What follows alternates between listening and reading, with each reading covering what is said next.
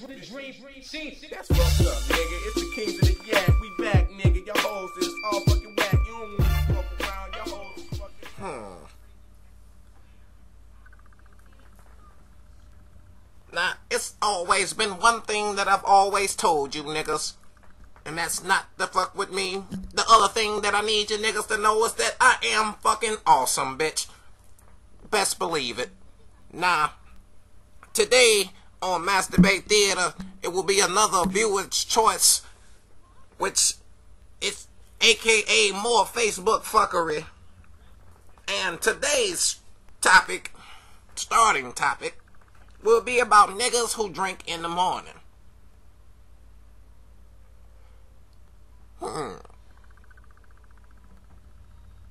Now, I am what they call a reeferologist, and I do believe in waking and baking, but,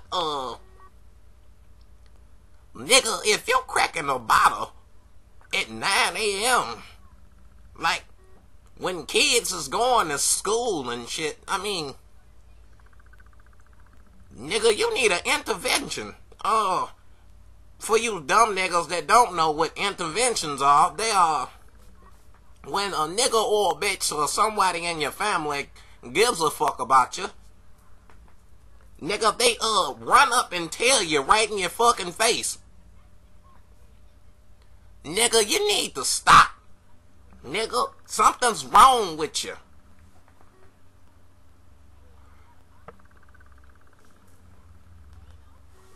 Nigga, wake up at 7 o'clock in the morning, crack a fifth of E&J and take that bitch to the neck and then drive a bus. Your kid's bus. Kill everybody in the motherfucker. Nah. Nigga, that's crazy as hell. But, you know, it's niggas like that out here. Nah.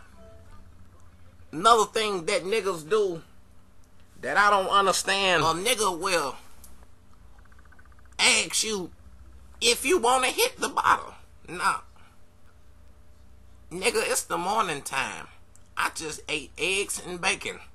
The last motherfucking thing I'm thinking about is Hennessy. Nigga trying to make my motherfucking L. Georges angry than a sumbitch in my stomach.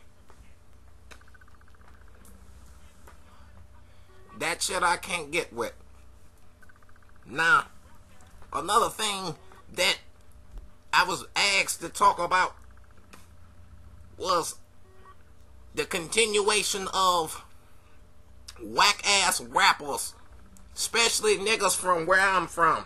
Nah, it's gonna be a bunch of you niggas that's not gonna like the shit that come out of my mouth. But really, I don't give a damn. You nigga won't meet me in no dark street talking none of that bullshit, cause I keep my heat.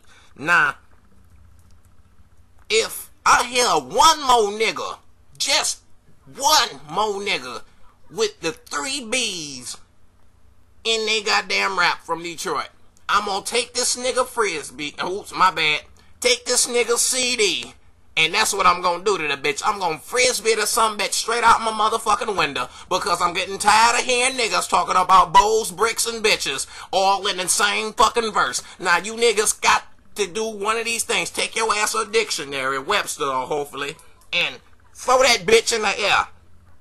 When that sumbitch fall, whatever page that bitch fall on, nigga, I don't need you to pick 3 words out that motherfucker. We call this shit the word of the day, bitch. Now, you gonna take 3 words. One of them motherfucking words is words you gonna use all motherfucking day. Now, you gonna use and try to find a way to use this word all motherfucking day. I'm gonna need you to do this. This is how you build your vocabulary, bitch. We're getting tired of you motherfuckers talking about the same shit. Each verse sound like the same thing. It sound like one nigga writing for 4, 5 niggas is in a group. That don't make no damn sense. Now, I'm gonna need another thing for you niggas to do. Now, Fruity Loops is a good motherfucking way for you niggas to make beats, but I'm tired of hearing the same boom boom ching. Now, you niggas is not whatever the hell my man name is, Lex Luger. You're not Lex Luger, nigga, so stop mimicking that nigga's beats, nigga, and putting that Detroit whack bullshit on it. Cause niggas, I'm tired of it. Hold on. Shout outs to my nigga Choice the Links Major.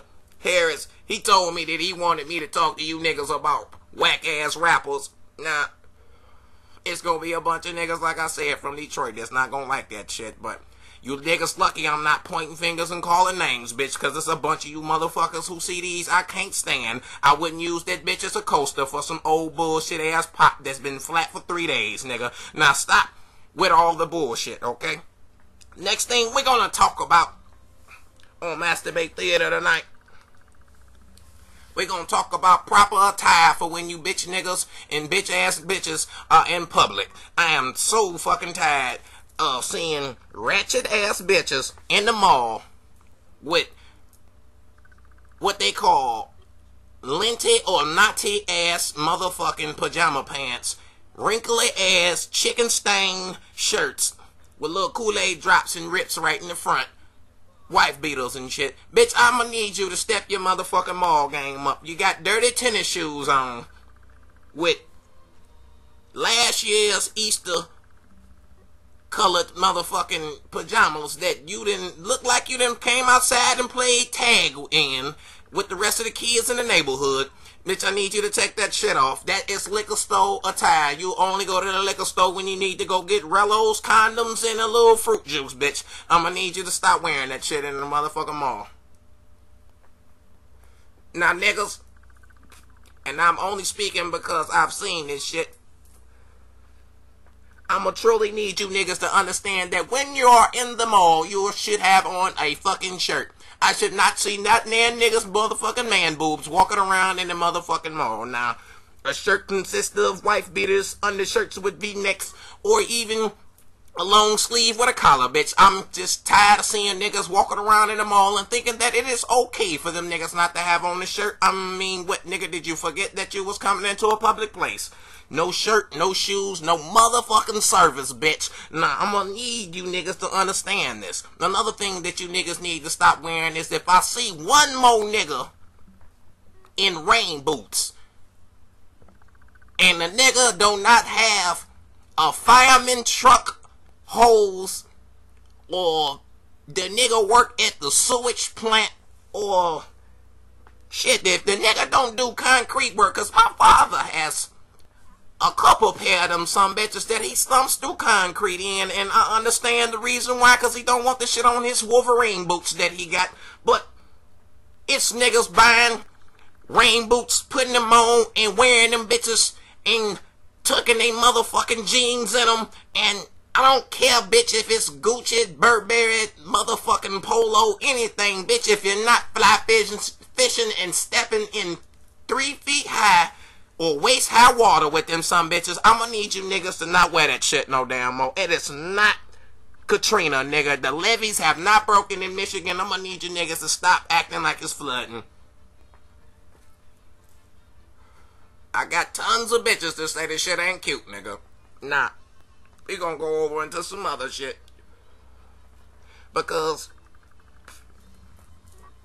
I'm just seeing all types of ignorant shit as I go to work. And today I seen a nigga that was scratching and itching like the nigga had shirt bugs. Now, when I say shirt bugs, I mean the same shit that's in niggas' beds that's biting the fuck out of niggas and making them wake up in the morning with red bumps and shit all over them. This nigga looked like he might have had them in his t-shirt. This nigga was scratching so hard that if the nigga would have had Wolverine claws, he probably would have been peeling skin off his goddamn body. I mean, goddamn, nigga, did you need some calamine lotion or something, or some hydrocortisone? Because this nigga was scratching weird shit that I see in the motherfucking public. Nah, let me see. What else is it that they talk about? Oh, niggas without IDs. Nah, it is 2012. Nigga, it is a misdemeanor in Michigan if your ass does not have an ID. Would you please be a grown-ass man and carry a motherfucking ID? If your ass get killed and have no ID and never been to the... would not be able to be identified. Niggas without IDs. Now, nigga, if... say you don't even get killed. Say, nigga, you get hit by a car and get knocked unconscious, nigga. You in the motherfucking hospital. Nigga, your name is John Doe. Nobody knows who the fuck you are, and all your people is looking for your ass. Now you got a motherfucking missing persons Because your bitch ass can't spend $13 at the Secretary of State to get your ass an ID. I'm gonna need you to get an ID, pimpin'. That was just pimpin' facts for grown ass niggas. Thank you. Now, we gonna go back and retract and let you know this is volume 2.9. Volumes mean that these some bitches come in between the parts. The parts are part 1, part 2, and part 3, which will soon be coming of the Masturbate Theater. So I'm gonna need y'all to continue to tune in to pimpin' and showing pimpin' love, and I do appreciate it. This has been volume 2.9 of Masturbate Theater, and I hope that you're having a good motherfucking time. And please remember, pimpin', yeah, be gone. I'm headed back to the bar and get my drink on. Give me a double shot of Henny, now I be feeling this shit. These 7 Mile niggas, they just be rocking this bitch.